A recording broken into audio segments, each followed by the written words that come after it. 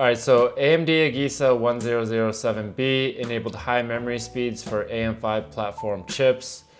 In the past, I've done various RAM speed comparisons for the X3Ds on both AM4 and AM5. And in general, in Escape from Tarkov, the RAM speed did not affect gaming performance on X3D chips. And I found that capacity was a bigger factor than speed. Recently, there was a new AMD AGESA update 1007b that enabled high memory speeds for AMD 7000 chips, whether they're vanilla or X3D. So you do need to run the U clock at 1 to 2 to reach the higher speeds, so that will introduce a little extra latency. However, at 8000 CL36, it's a very low overall latency, so I'm interested to see how it compares to a 6400 CL30 setup. So if you're as interested as I am in finding out the results of this comparison, make sure to stick around. And this is a long video, so take advantage of the timestamps I've included to skip around to the parts that you want to see. Alright, so here are the parameters of my benchmark test. I go into offline mode and set the AI amount to high. And here's what I use for the low settings test. Pretty much everything pulled to the left and set as low as possible.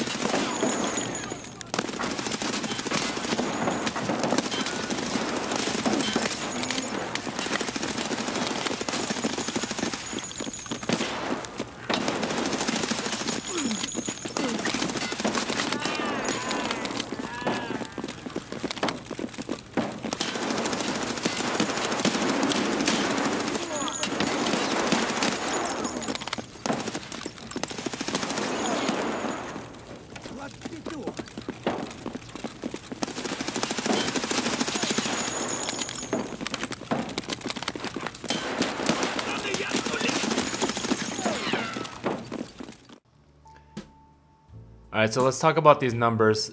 As you can see, the 6400 CL30 configuration has the highest numbers, but it seems like they're all in the same ballpark, and as an overall experience, it felt pretty much the same across all three.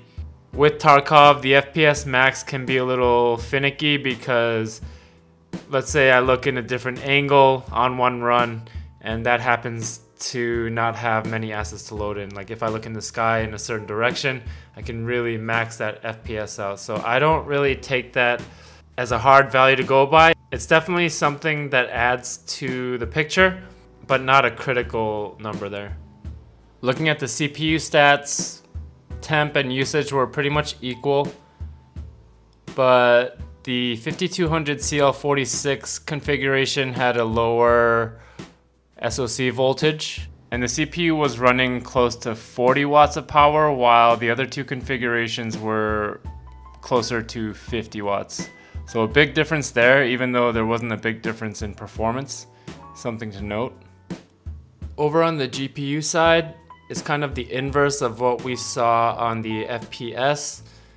The 5200 configuration. The 5200 configuration had the highest temperature, while the 6400 had the lowest temp, and the 8000 configuration was close behind. The 8000 actually pushed the power the most on the GPU.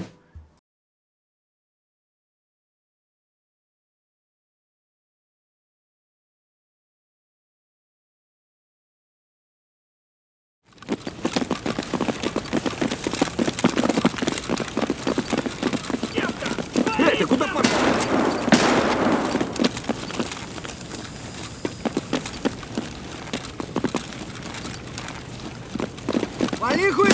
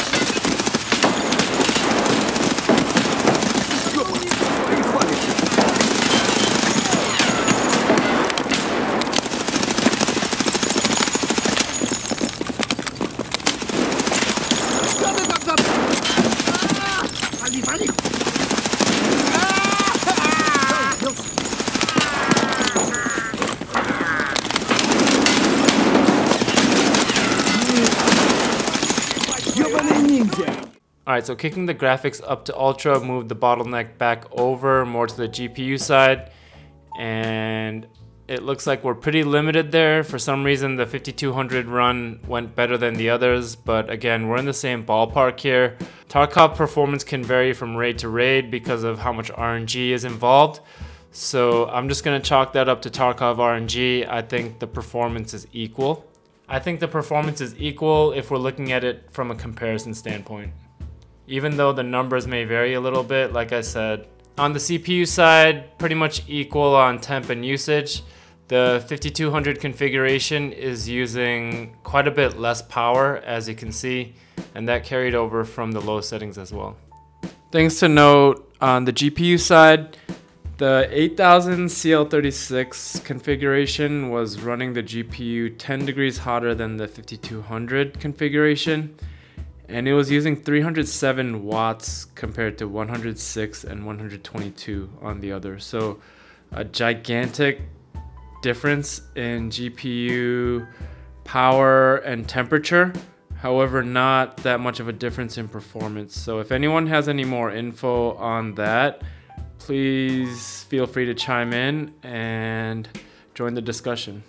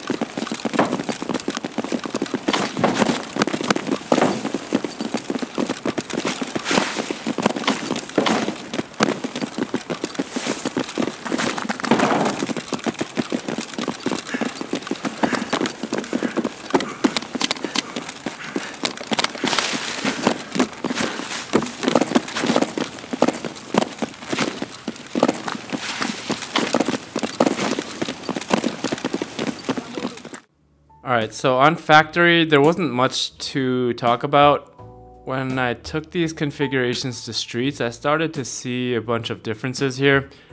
You can see the 5200 configuration is lagging behind the other two. The 6400 configuration seems to perform the best, while 8000 is a little behind it. So check those numbers out. The 6400 configuration is leading the 5200 by over 50%, so that's a significant difference. And I was not really expecting to see that, given the results of all the previous RAM testing I've done with the X3Ds, both 5000 and 7000 generations. What's really interesting is that the CPU temp and usage were about equal on all three, while the CPU power was still lower on the 5200.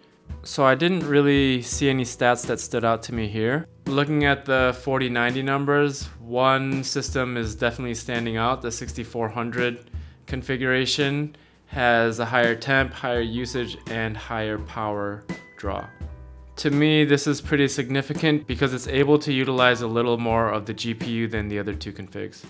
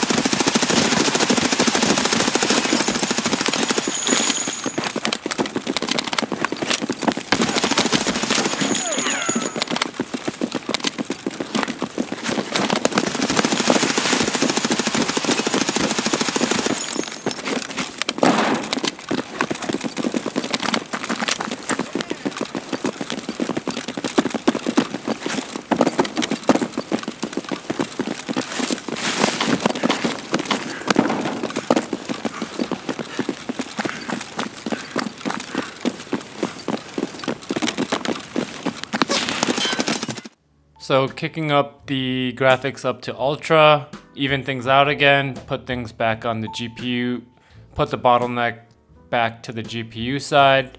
So 60s is about where we were at once all the AI loaded in. And again, I'm using offline mode with the AI amount set to high. So this is an artificial load of AI. Online is going to be a little different. So just keep that in mind. This is a benchmark test designed to compare performance with closed conditions in order to create consistency where there's a ton of RNG. All right, so I have a lot of live raids if you want to see online performance, but this is a comparison designed to compare hardware, okay? And this is no different from how any other in-game benchmark is designed in games that do include them. On the CPU side, it's the exact same story on each setting, on each map. Temp and usage are about equal. The 5200 configuration is using about 10 watts less. So looking at the GPU, and then lastly, looking at the GPU stats, GPU temp and usage were about equal. Both the 5200 and 6400 configuration were using about Both the 5200 and 6400 configurations were at about 70 watts on the 4090, and the 8000 configuration was at 200 watts. So I'm not sure why it was pushing the clock so much higher on the 8000 configuration. If anybody has more info on that, feel free to share. Alright, so a mixed bag of results, not exactly what I was expecting to see. My takeaways are that Tarkov has a ton of RNG. It's only going to get more and more as the AI gets more complicated, as we ask for more and more assets, more and more features, want the AI to be smarter, want more bosses, things like that. From one raid to another on the same computer, on the same settings, the FPS can change pretty drastically. So what I do when I compare Tarkov performance is see what kind of ballpark you get into, and there's a certain range that you can be in with different configurations. You're not always going to get the same numbers consistently every time because there's so many variables involved. When heavily CPU bottlenecked on streets, the 6400 CL30 configuration did consistently perform the best, so I'm going to say that's the best configuration. So I'm going to say that's still the ideal timing to use for this configuration. So if you're wondering if you should get faster RAM, now that the new update is out, I don't think it'll make much of a difference if you're already at 6400 with tight timings. So that's all I got in this one, guys. Hope it was helpful. I appreciate all the views, likes, comments. It really means so much to me. My favorite thing to hear is when a viewer has told his or her friends about my page and how there's good info here. That is probably the biggest compliment I can receive in my mind as an INTP creator. So I just want to say thanks to everyone who's shown support to me by viewing my videos, liking my videos, leaving comments, being a part of my Discord, interacting with myself or my community. It has really been a pleasure. It really means a lot to me and helps me in pursuing my dream of making this a full-time thing. So thank you for all the support, and I'm gonna remember you guys who were with me early on when I get big, alright? So I'll see you in the next one.